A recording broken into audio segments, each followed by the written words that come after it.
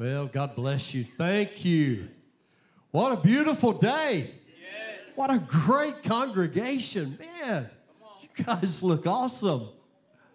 Welcome all of those joining us online as well. What a privilege to come together and to celebrate Jesus, his death, his burial, but also his resurrection. Isn't that amazing? What a great week this is. Hey, I want to share something with two people in this service. First of all, I just want to tell you I set two goals in 2023. One was to finish a book about my daily prayer habit. And the second one was to run a 5K. Well, I finished the book. The 5K, I'm still working on it, but we're going to get there. But I have these available. There's some available. They're available on Amazon. You can go to Amazon and just search your daily prayer habit. It'll pop up. You'll see this book, and also you can get the ebook version of it as well. But there's some out in the Connection Center. I'm not saying that just try to sell books. One of my desires and one of my goals is to leave a legacy to my family and to our church family and to many others, a legacy of developing a daily prayer habit. And in this book, it's a very practicum. It's not philosophical and ideological. It is actually a how to use the Lord's Prayer as a prayer pathway or a prayer protocol and develop a daily prayer habit. And that's what this book is all about. It is filled with Scripture. And if you read it, let me just tell you, you'll see my face and hear my voice because it's written just like if I was standing up here talking to you. And I want it to be that way. And not something that I'm hoping you capture that would just be precepts, but I want you to put it to work. And I kind of prayerfully came into the service and said, Lord, I want to give these two. I want to give these two copies to who you want me to give them to. And I'm not trying to be weird and mystical, but I just felt like the Lord dropped in my heart who I should give them to. One of them, and Pastor Jordan can help me, I want to give this to Chris, my friend Chris, right there on the second row. I want Chris to have that copy. And the second, I want to give this to Matthew Tolbert. I want Matthew to have that copy. I signed them, but I signed them earlier, and I didn't put names in them because I signed them before I knew who I wanted to give them to. And but at any rate, God bless you, friends, and may that be a blessing to you. And if it works out for you to get one, grab you a copy out there. They can help you and tell you how to go about doing that. But God's good, isn't He? Amen. Now, in the United States of America, when we think about the subject of walls, we probably think more about fences. Here in Texas, we have fences. If you've got a yard, most likely you've got some sort of fence around your yard. And probably most everyone in the room would have a fence around your yard. You may have a 6-foot or an 8-foot privacy fence, a wooden fence. You may have a chain link fence. If you live in a rural area, you could have a barbed wire fence. You could have a ranch fence. You could have a wood slat fence, fences of different type. We traveled to Scotland, Karen and I did, back. We've traveled a number of times to Scotland with the Difference Makers Board. The Difference Makers are the organization that leads the projects for translating the Bible into the heart language of people groups around the world. And when we went to Scotland, we noticed that a lot of the roads that outside of the cities, everywhere you go, there's stone walls all around the roads. And these are narrow roads. And I was thinking, I'm so glad I'm not driving over here, because trying to pass somebody on a little narrow road with a stone wall on either side, I'm thinking liability for a rental car. It's just, I can't help but think that. And but here we think of fences. In the text of Scripture I'm about to read to you, it talks about walls that are called a wall of hostility. And so I'm going to zero in on a subject today. I'm going to be very specific in my focus, and I want to talk about walls and how what Jesus did on the cross can pull down any wall that you might have in your life.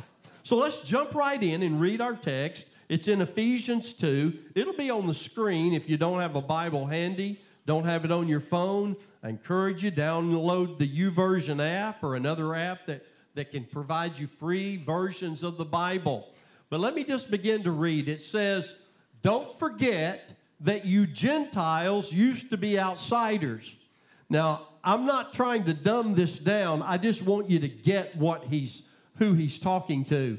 In the Bible, when it's written Gentiles, that's referring to anyone that's not a Jew.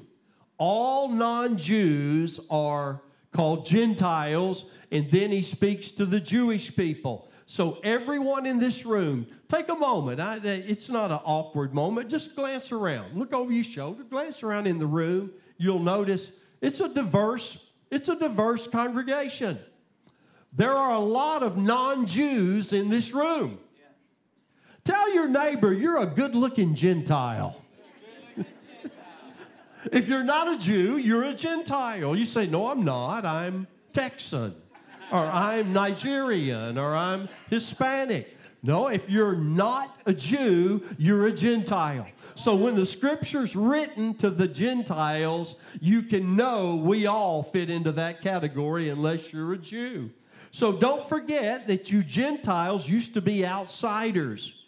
You were called uncircumcised heathens by the Jews, who were proud of their circumcision, even though it affected only their bodies and not their hearts. In those days, you were living apart from Christ. Now, don't dwell on it, but how many of you that are following Jesus today, you at least have a little faint recollection of what it used to be like before you started living for the Lord, before you started following Jesus? Yeah, you remember those days, and you were an outsider. You were not part of the family of God. You were called a uncircumcised heathen by the Jews, or an outsider, Paul says. And he says that you were excluded from the citizenship among the people of Israel, and you didn't know the covenant promises that God made to them. You lived in this world before Jesus without God and without hope. But now you have been united with Christ Jesus. Oh, isn't that a good word? See, once you were far away from God, but now you've been brought near to Him through the blood of Christ. Oh, I love sitting on the front row next to that good-looking, brown-eyed, curly-headed girl right there. Her name's Karen. She's my first wife. She's my only wife. And she's been my girlfriend since October the 5th, 1983 at 10:40 a.m. in the morning. Generally speaking. And I like to be near to her. I like to hold her hand. I like to put my arm around her. You say, oh, that's a little, isn't that a little disrespectful in church? No, because the Bible says we used to be far away from God, but now we've been brought near to Him through the blood of Christ. I want to be close to Jesus that's in her. So I just scooch up close so I can be near. Well, that's not theologically correct, but it sure feels good and sounds good to say it. For Christ Himself has brought peace to us. He united Jews and non-Jews or Gentiles into one people when in His own body on the cross, He broke down the wall of hostility that separated us. He did this by ending the system of law with all its commandments and regulations. He made peace between Jews and Gentiles, Jews and non-Jews, by creating in Himself one new people from the two groups. Now, let me just say this, because I want you to capture the full essence of what this is saying. that when Jesus died on the cross, when he went to the cross in his body, he took every ethnicity that was not a Jew along with the Jews. He took those people groups, if you please, to the cross, and any wall of hostility that would separate them, he did away with it on the cross. Isn't that awesome? So we understand that if we got an issue, it calls for a revisit to the cross. It calls for a new stop by our knee bowing and our tongue confessing Jesus as Lord over every area of our life, including every wall that we have allowed to be erected in our life that is not in alignment with God's heart and God's word. Well, he made one new people from the two groups. And together, say together. Together as one body, Christ reconciled. That means he reunited relationally. Now let me pause, because I think there's probably some in the room that don't understand the word reconcile. When Jesus died on the cross, that was God's way, if you please, of taking a hold of the side of the cross, extended it down to the human race with his son hanging on it, and being reunited relationally with people so that they could have right relationship with God. And there's not a lot of ways or many ways, many pathways to God. There is one way, and his name is Jesus Christ. He is the way, the truth, and the life. And no one comes to the Father but through him.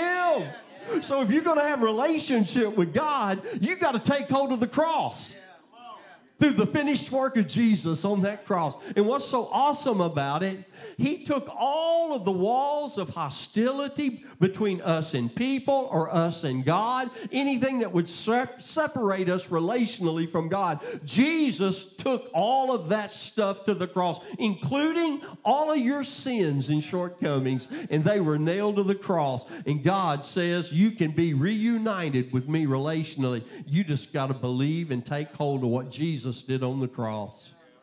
You say, oh, that's just way too easy. It is.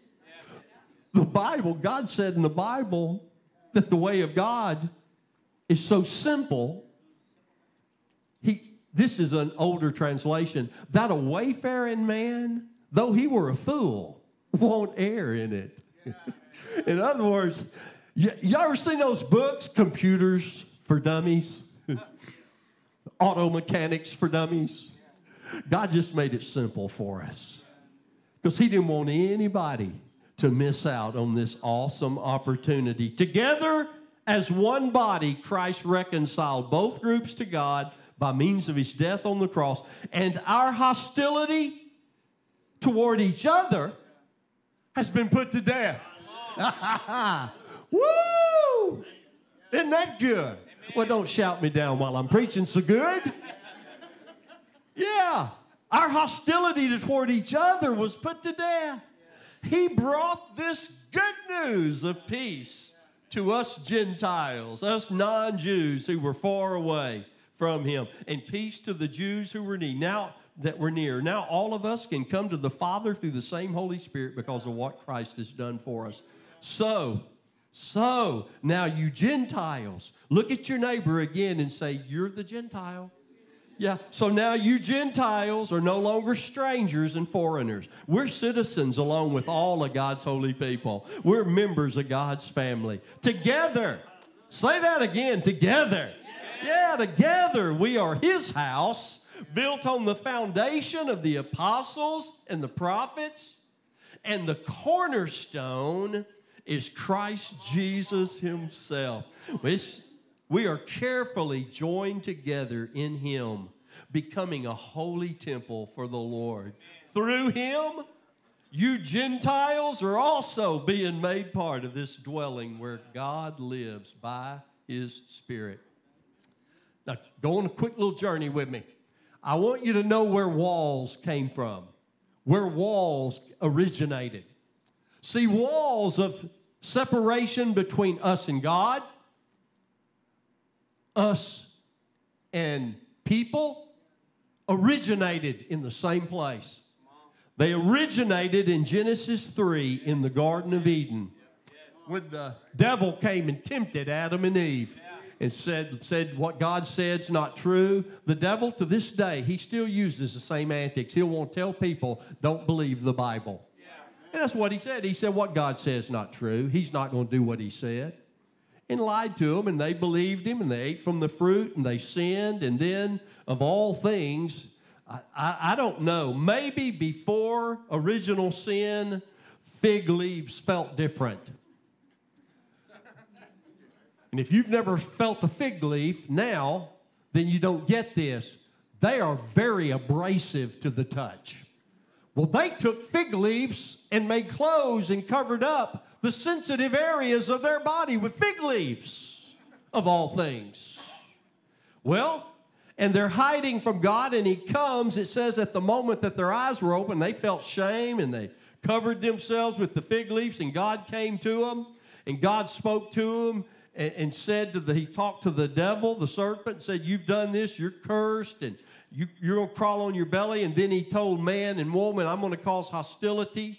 He said to the snake, I'm going to cause hostility between you and the woman, between your offspring and her offspring. He's going to strike your head, and you're going to strike his heel. So the Lord, listen, here's the first wall that was created. So the Lord banished them from the Garden of Eden, and he sent Adam out to cultivate the ground from which he had been made. And after sending them out, the Lord stationed mighty cherubim to the east of the Garden of Eden, and he placed a flaming sword that flashed back and forth to guard the way to the tree of life. Original sin is the starting point where all walls were created. It was there that man was separated relationally from God, and a wall of sinfulness was created. Now, every person that's born, even the most sweet, cute little baby that's born into the world, is born with a sin nature, and they need to receive Christ as Lord and Savior. And when they get old enough to understand, that's why we as parents want to teach our children when they're old enough that they need to understand what Jesus did. And we help them come to the place of receiving Christ as their Lord and Savior, and to ask him into their heart, because there's a wall of sin that separates us relationally from God. And there's a time, you get a picture of this wall of sin, but also the relational walls that can occur. You get a glimpse of these walls when the Lord told Moses how to build the tabernacle. He gave him a design. This is an Old Testament. The tabernacle is where God would meet with them. He led them through the tabernacle, but he gave them the full design. It's to be this wide and this long and have these objects in it. And then up toward the top, you're to build another enclosed area that's going to be called, and it'll have a roof over it, and it's going to be called the holy place. And then there is to be a barrier inside the holy place. If I could use the term wall, it's representative of the wall of hostility, because nobody but the high priest could go behind that curtain into the Holy of Holies, where the Ark of the Covenant and the mercy seat and the angels, cherubim, the gold cherubim were. Only the high priest one time a year could go in there, and that's where God's presence met with them. So see, they were banished from or prevented by a wall from being able to go into the presence of God. It was a barrier, a wall, and it typifies the separation that original sin caused for all people. Now, walls have many different forms and types. And every one of them, you say, well, I'm following Jesus now. That wall of separation has been pulled down. Thank God for it. Aren't you glad that that's the case that you have? But I want you to understand this, that even though you're a follower of Jesus, it's possible that as a follower of Christ, while the wall of separation and hostility that kept you from having right relationship with God has been pulled down. There's other walls that can prevent you from having God's best in your life. There's walls that can prevent you from walking in the fullness of everything that God has for you. It'll affect your relationship with God, and walls can affect your relationship with others. How many of you noticed when I read that text that God's plan was for people to be reconciled relationally with Him and live in right relationship with others? Jew and Gentile, all one people together. So it's possible there can be walls that prohibit, limit, and impede the greatness of God's blessing in your life. And you don't want those walls in your life. You want them pulled down in Jesus' name. Give Jesus a hand clap right there. That's what you want. Let me just give you a few walls.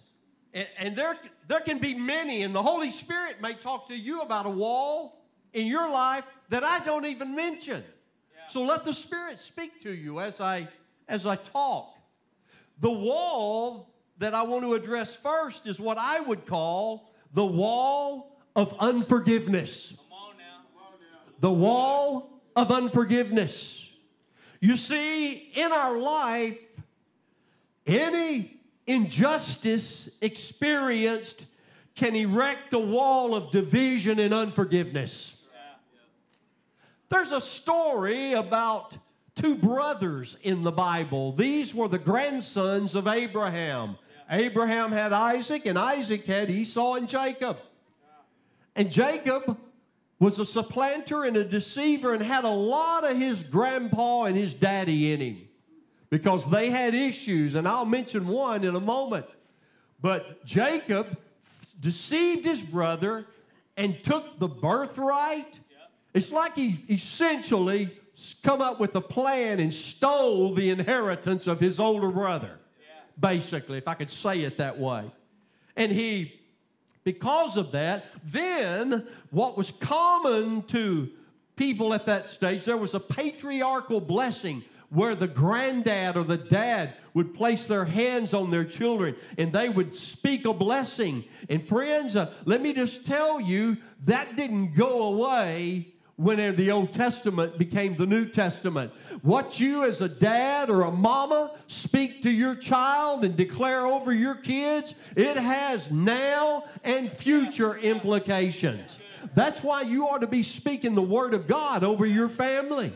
You know, you don't want to speak ugly things, and you know, it's like the old fella that introduced his kids to their friend and said, I'd like for you to meet my two daughters. Here's my pretty daughter. And there stands the other one thinking, okay, felt like a penny waiting on change. You know what I mean? Yeah. And the words, and that child then obviously would grow up feeling like, well, Dad thought she was pretty. That means he didn't think I looked very good. And those are perceived ideologies in the mind of that. And that's just a very simple example. But the words spoken over us have great implication. And Jacob, who was called supplanter and deceiver, he deceived his daddy into giving him the blessing that was due the oldest, Esau. And because he had been perpetrated multiple times by Esau, Esau had been perpetrated by Jacob. Well, there was a sense in the heart and life of Esau of wanting to get even. He said, I'm going to kill him when Daddy dies. That's what he said. I'm going to get even. That was a wall of hostility. How many agree? He said, I'm going to kill him whenever Daddy dies, but I don't want to put Dad through the trouble of watching his boys fight. So I'm going to wait till Daddy's dead, and then I'm going to kill him. Well, Mom helped Jacob escape and went to live 20 years with Uncle Laban and married Rachel and Leah, had a bunch of kids, got a bunch of stuff. And during that period of time, then after about 20 years, God told Jacob, I want you to go back home to the land I promised to give to Abraham and Isaac, and you and your seed are going to possess it. And so he decides to go back home. He remembers that wall of hostility between he and his brother. And he's concerned Esau's going to kill me when he sees me. That's what he assumed. But they go back home, and to make a long story a little longer, he goes back home, and on his way he decides, I'm going to put my family out front, and I'll put them in stages, and I'm going to put gifts out front. So when Esau gets here, he either will be pacified by the gifts, or I'll see problem and have time to escape. Whatever his rationale was. Nonetheless, he gets back. He gets back, and Esau arrives, and Esau comes and embraces him, and they have a moment of reconciliation. Somewhere, somehow, over the previous 20 years, there was a moment where he that says, when I see him, I'm going to kill him, decided when I see him, I'm going to embrace him. The Bible doesn't tell us when, doesn't say what that moment looked like for Esau, but this is Steve and not Jesus speaking. I believe that it was the moment where fruitfulness was released in the life of Esau, because he that started out with nothing arrives and told Jacob, I don't need all of these gifts, because God has blessed me. God has prospered me. I've got kids. I got animals. I got stuff. Come on back and I'll help set you up. Yeah, it was a transition in his heart when the wall of hostility became a flat, level ground of reconciliation. The wall was pulled down. That wall of unforgiveness went away. Friends, God wants to pull down walls of unforgiveness in the hearts of people. Now, that doesn't mean you weren't done wrong. This doesn't mean you say, it's okay what you did to me. That's not what this is saying. If I could give you a simple understanding of forgiveness, forgiveness is when what happens in your heart is similar to that which happened with that medical bill that was so astronomical you didn't have the money to pay it all. And the hospital quit reaching out to you for payments. They turned it over to a collection agency. And no longer would the hospital call you. The collection agency would call you, because they are now responsible for that debt and the collection thereof. It's what happened with forgiveness. Oh, what happened to you is real, and it was wrong, and it hurt, and it made you mad. And if you think about it, it still makes you mad. But instead of you saying that one that did me wrong will forever be emotionally, physically, financially, relationally, and otherwise responsible to pay me back for what they did to me, you're saying, God, I turn the bill over to your collection agency. And I'm not going to hold them responsible to me. Lord, I'm going to let you handle it from this day forward. I relinquish the right to collect on the emotional, physical, relational, or otherwise debt. And I'm going to let you be the divine collector. And I'm going to forgive them and let you collect on it. And you may have to every day say when you pray, Father, forgive me for my sins, as I release Aunt Susie for what she did to me today. You may have to do it. And it will be an act of faith, because every time you say Aunt Susie, it makes you mad. You know what I'm saying? But you're saying, Father, today I receive your forgiveness and I release, and you say that person's name. And the next day, when you're praying for daily bread and you're praying for his kingdom to come, you're praying for forgiveness and you're releasing forgiveness. You may do it for 1 month, 2 2 months, 5 months, 3 years, and then all of a sudden, on year number 4, day number 700, you get up and you say, Lord, today, forgive me for my sins, cleanse me from the top of my head to the sole of my feet as I release Aunt Susie, and boom, all of a sudden, your emotions catch up with your declaration of faith. And God puts in you the capacity to let go, the capacity to totally, emotionally release it, and you just feel a wall crumble in your life. Come on, give the Lord a hand clap of praise. It's a wall of unforgiveness. We're not going to let it be in our life because God tells us, the Lord is talking to his disciples in Mark 11, and he says when you're praying, first, forgive anyone that you're holding a grudge against. You got to let it go. Yeah, oh, come on, Pastor. I want to hold on to this. You got to let it go. So I'm going to say out loud with me, say, let it go. Let it go. Yeah, you got to let it go. That's what Jesus said, so that your Father in heaven will forgive your sins too. Paul said in Ephesians 4:32, be ye kind, tenderhearted, loving one another, even as God, for Christ's sake, has forgiven you. See, we want God to be merciful. Scooch on over here, God, and love on me and forgive me. But we're going to hang on to that other. He says, be kind, tenderhearted, forgiving one another, even as God, for Christ's sake, has forgiven us. Yeah, the wall of unforgiveness. Let me touch on another one. I might do another couple. I might just do this one. Then we might pray. We'll see. I promise when I'm done, I'll be through. The wall of personal, painful experiences. The wall. In other words, external blows that leave internal injuries. External blows that leave internal injuries. There's a woman that Jesus ministered to in John 4. It's a woman at a well in Samaria.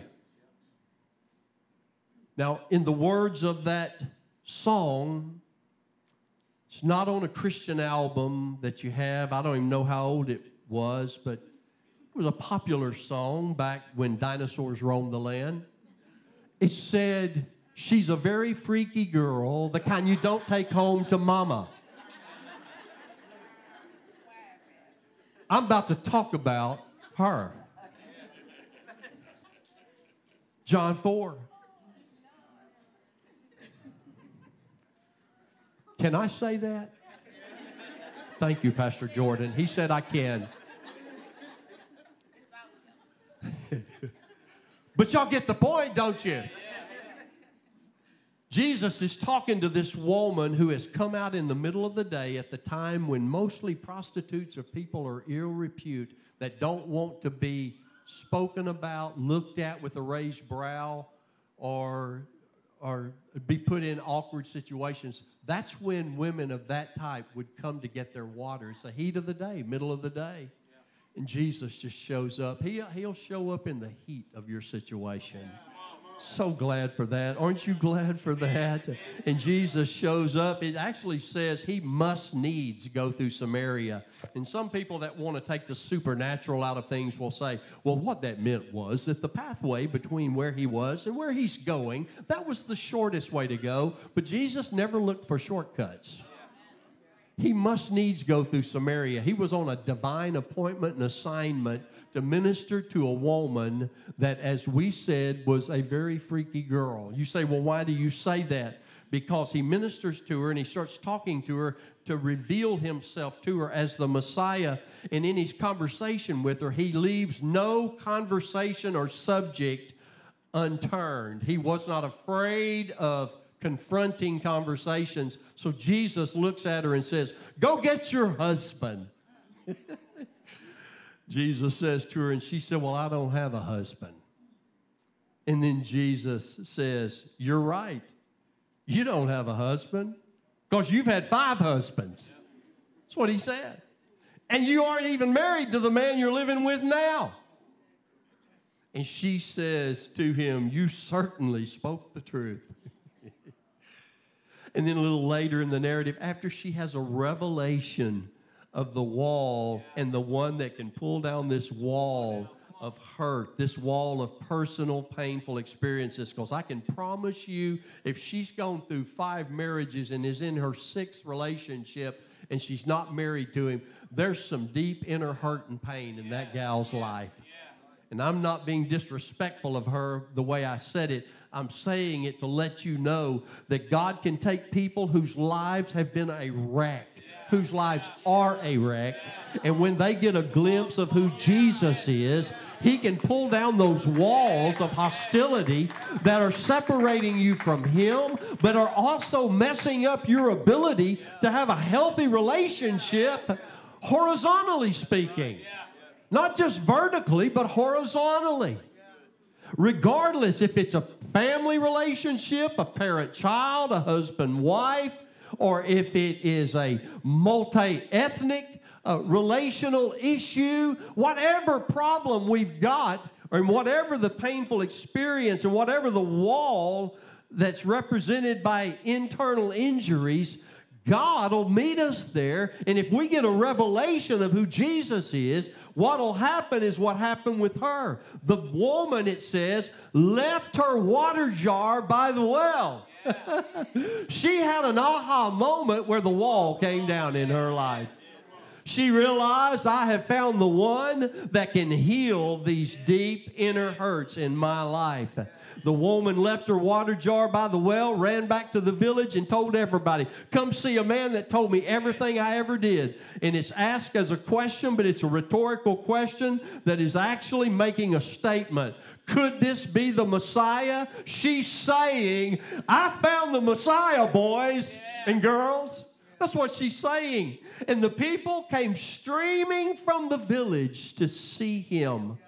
See, friends, when Jesus died on the cross, that cross that God's extending to planet Earth, He extended it, and when He suffered, and you're going to hear about those sufferings throughout the course of this KSBJ daily walk through the week of Passion, you're going to hear about His sufferings. He took external blows on His physical body. And those external blows to His physical body did something internally, just like it would if you got slugged hard right in the face and hit on your cheekbone. It would bruise you. External blows left internal injuries on His body, bruises, and through what He suffered, it was so every external blow that life brings you, if it's marriage 1, marriage 2, marriage 3, marriage 4, marriage 5, or the present relationship that she was in, Jesus was able to bring healing to every internal injury at the deepest level, and He can in your life too. And if you're here and you say, I've got a lot of deep inner injuries, then there's going to be some walls in your life, and those walls will affect your ability to relate in a relationship of any type horizontally. That wall needs to come down. And when Jesus died on the cross, He did to pull down those walls. Thank you, Jesus. Thank you, Jesus. The wall, the personal pain, painful experiences. Oh, my goodness. Thank you for that, Lord. Come on, lift your hands up toward heaven just for a moment and say, Lord, thank you for pulling down every wall in my life. Thank you for dying on the cross so that every wall can come down. There can be no walls of hostility in my life any longer. I want to touch on one more, and then we're going to pray. This will be my last one, and then I'll invite the worship team to come after I talk about this. Friends, I call it the wall of personal insecurities. The wall of personal insecurities. It's the wall of fear of what might or could happen, and it drives insecurity. It drives insecurity. Did you know that jealousy in a marriage or a relationship is driven by insecurity? Fear of what might or could happen. And so it produces the fruit of jealousy, which is, according to Galatians 5, one of the works of the flesh, which is manifest. Jealousy. Insane jealousy.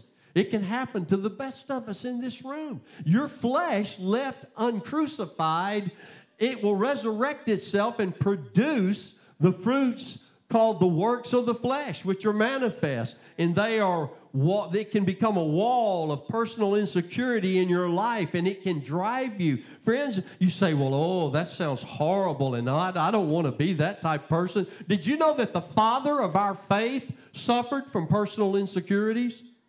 His name's Abraham. It's in the Bible. Genesis 12.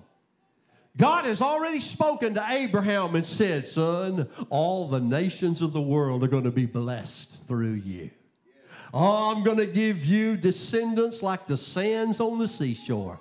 Oh, like the stars in the sky. That's a pretty good word, isn't it? Isn't that a pretty good word? Yeah, if God showed up and knocked on your door this afternoon and gave you that kind of a word, you'd say, my goodness, I'm not even going to keep watching the Blacklist this afternoon. I'm going to just take a break from binging on this series, and I'm going to think about the Lord for a little while.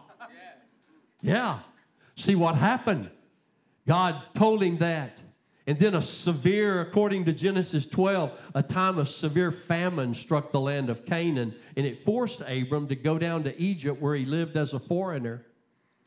And as he was approaching the border of Egypt, Abram said to his wife Sarah, listen to what he said. Listen closely to his words, and it lets you see into his heart, because out of the abundance of the mouth, the heart speaks. That's what Jesus said. Abram says to his wife, Sarah, look, you're a very beautiful woman. And when the Egyptians see you, they're going to say, this is his wife. Let's kill him. Then we can have her. So please tell him you're my sister. Now, technically, they were half brother and sister. They had the same daddy and different mamas. But that's not what he was wanting to communicate to the Egyptians. He wasn't wanting to share with them the relational composition of his family makeup. That's not the issue. He was insecure about what would physically happen to him, so he reacted through what he said and said, please tell them you're my sister and they'll spare my life and treat me well. Who cares what happens to her thrown under the bus in Egypt, but at least he'll get treated well. You see the selfish nature of personal insecurity. It's jealous, it's insecure, it's selfish. Then they'll spare my life and treat me well because of their interest in you. But the Lord then sends a plague on Pharaoh and his household because of her. And Pharaoh called him back in and accused him and said, what have you done to me? Why didn't you tell me she was your wife? Why did you say she's my sister and allow me to take her as my wife? Now, here's your wife. Take her and get out of here. Yeah. Personal insecurities. Friends, that wall can be a hindrance to relationships of all types. It can drive improper words. It can cause the dialogue of relationship to be wrong. It can cause the dynamic of relationships to be improper.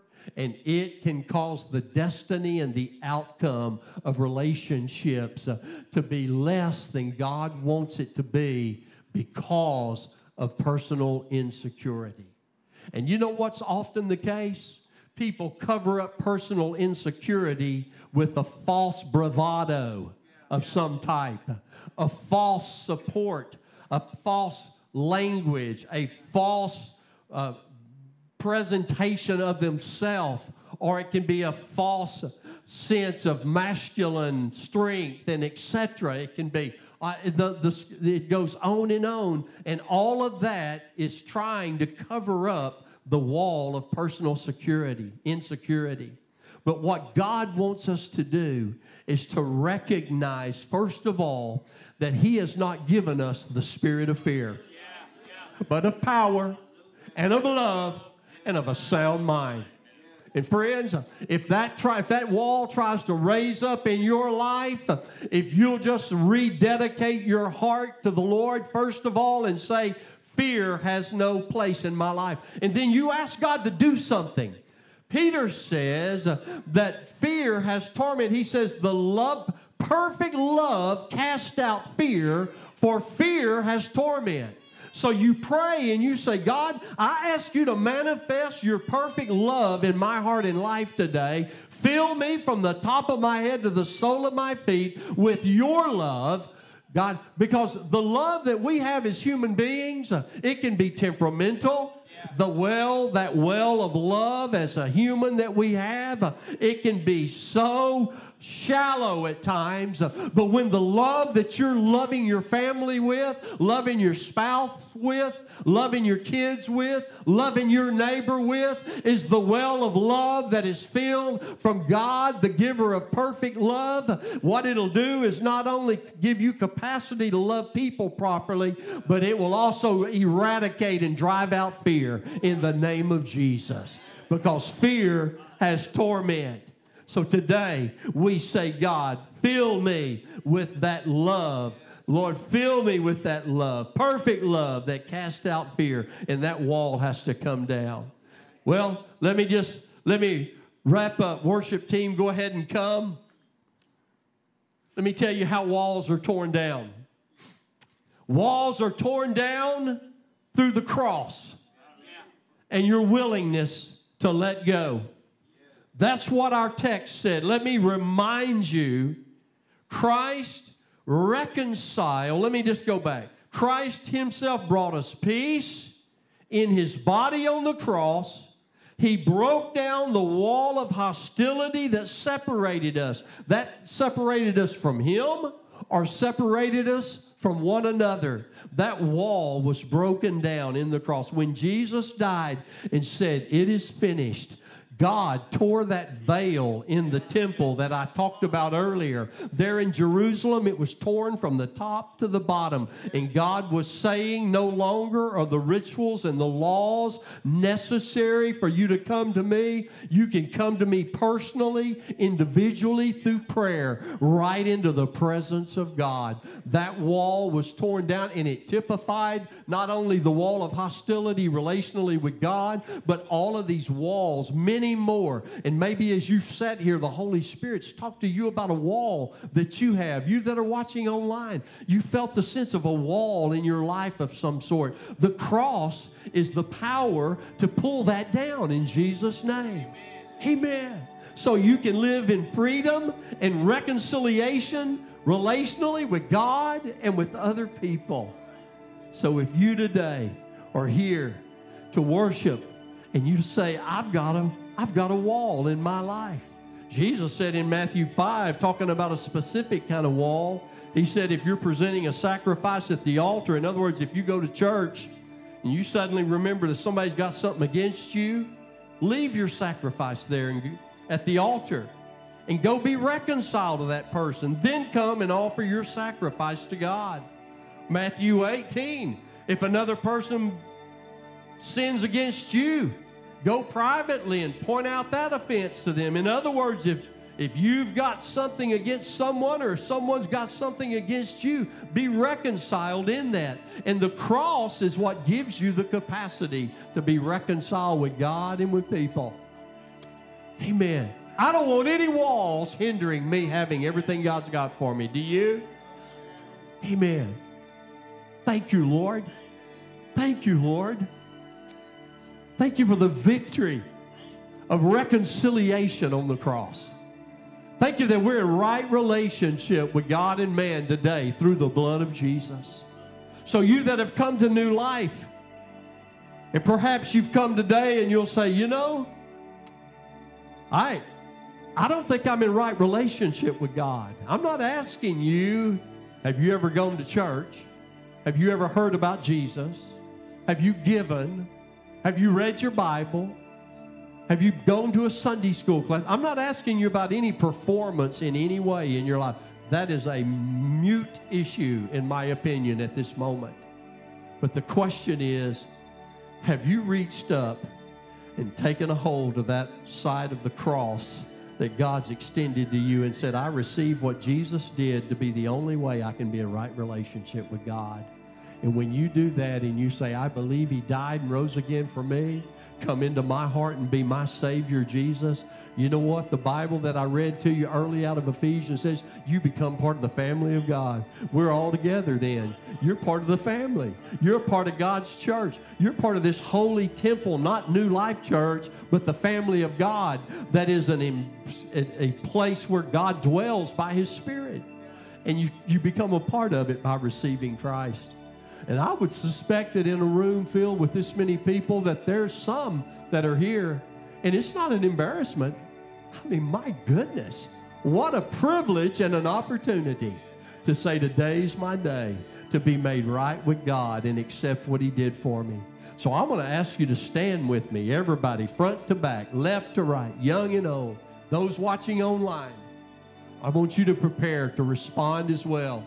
And if you respond to Jesus, you're watching online, you can just go in that thread down there and say, I asked Jesus into my heart. And we'll reach out. Somebody will locate that and reach out to you. But if you're here today and you'll say, I know that I need to be right with the Lord, I'm going to pray in just a moment. And then I'm going to ask you to respond. And here's how I'm going to ask you to respond. I'm going to ask you to raise your hand. And we're going to pray a prayer together with everybody in the room. And everyone in here is going to pray it with us to be your support mechanism as you pray that prayer. But I want us to do this before we pray. I want you to bow your heads, and I want all of our prayer ministers and all of our staff to come. They're going to be across the front, because not only are we going to pray this prayer to receive Jesus, we're going to be available to pray with anyone for any wall in your life that needs to be pulled down. And God's going to do it today. It's going to happen today. Amen. Would you bow your heads with me? And before I pray, you're here at New Life, and you'll say today, Pastor Steve, I need to surrender my life to Jesus. I want the Lord to come into my heart and be my personal Lord and Savior. And today I want to take hold by faith of that cross that Jesus died on and believe that he's my personal Lord and Savior. And today is the day that I become part of the family of God, because I'm going to pray that prayer and receive Jesus. Maybe that's you, or you'll say, I did that one time, but it's been years, and I really hadn't lived for the Lord, and I want to rededicate my heart today. Then I want you to respond as well. But front to back, left to right, you're here, and you'll say, I want to receive what Jesus did for me, and I want to be in right relationship with God. I want to be part of his family, and I'm going to receive Jesus as my Savior today. Real quick, just hold your hand up where I can see it. Just lift it straight up, and then you can put it back down after you raise it. Thank you. I see the hands at the back, on the side. Who else? Raise your hand. Just say, pray for me. I want to surrender my heart to Jesus. Thank you. Yes. Yeah. Thank you for those that lifted your hand. How many of you would raise your hand and say, I did receive the Lord at one time in my life, but I feel like I've just kind of drifted away, and I hadn't been living close to him like I want to and need to. And today I just want to rededicate my heart and life to follow Jesus more closely. You'll say, that's you. Hold your hand up so we can pray for you. Hold it straight up. Just lift it up, and we're going to pray for you. Thank you, sir. Thank you. Yes, thank you. Thank you. Amen. Aren't you glad that Jesus loves and forgives? Let's pray this prayer together. And let's all pray it out loud. Say, Dear Jesus, I'm a sinner, and I need a Savior. I can't save myself. Only you can save me. I believe you died on the cross. I believe you rose again. And with my mouth, I boldly confess, Jesus, you are my Lord. From this day forward, I'm going to follow you, surrender my life to you, and put my trust in you. Thank you for coming into my heart. In Jesus' name, amen. Amen. Come on, give Jesus a hand clap of praise. Now, before Pastor Jordan comes and concludes us, we're going to have the worship team go through this chorus a bit. And if you're here with a personal need, a physical need, spiritual need, or if you're here and you say, I've got a mountain in my life and I want somebody to pray with me, and we're going to believe God that that mountain's going to be pulled down, I want you, as they sing, step out from where you are and come and let somebody agree with you in prayer. And then when we're finished, Pastor Jordan will dismiss us in prayer. But don't hesitate. If you say, I really need somebody to agree with me in prayer, as we sing, step out and come. God bless you. We love you. And I'm so glad that we got to spend this time together. In this place, the Lord is in this place.